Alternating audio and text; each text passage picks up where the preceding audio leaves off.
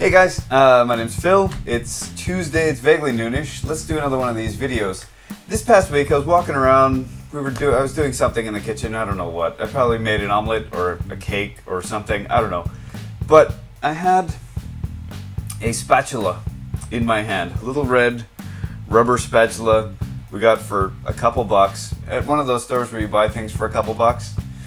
I noticed that this spatula, for whatever reason, makes an incredible clap sound when you hit it against the palm of your hand. It's probably to do with the concave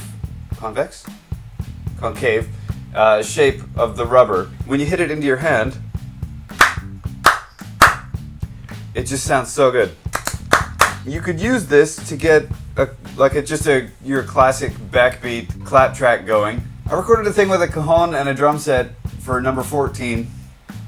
And then earlier today I came back and added a clap track with this. And it's very convenient. You get a very consistent clap sound.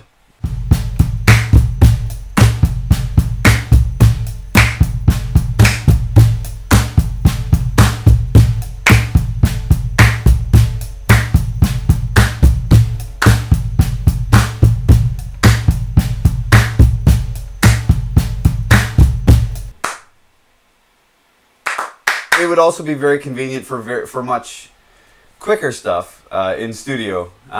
Flamenco, you know, that cajon and clapping the mariachi checka checka checka checka thing, right? Traditionally, for that kind of stuff, you would have 3 or 4 people standing around clapping, you know, like, you know, or you would have, say, one percussionist doing all sorts of crazy stuff, you know, like.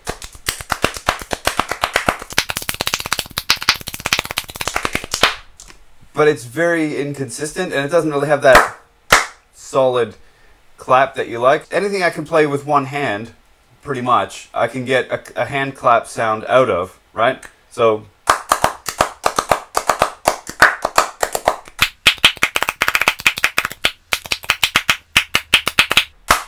right? Very cool. So go out and find yourself a spatula that has a rubber head on it, like most spatulas. Go find a rubber spatula, essentially, but one that's convex, convex, and yeah, it'd be very cool. There's not much to this week's, it's just a little thing I thought was interesting. Like always, if you like what I'm doing, like, subscribe, and something doobly-doo, and tell everybody you know, tell people of various professions and whatnots, callings, I suppose. Tell every drummer you know about these videos because, you know, some of them are handy to somebody, maybe, hopefully, at some point, eventually. So here's that.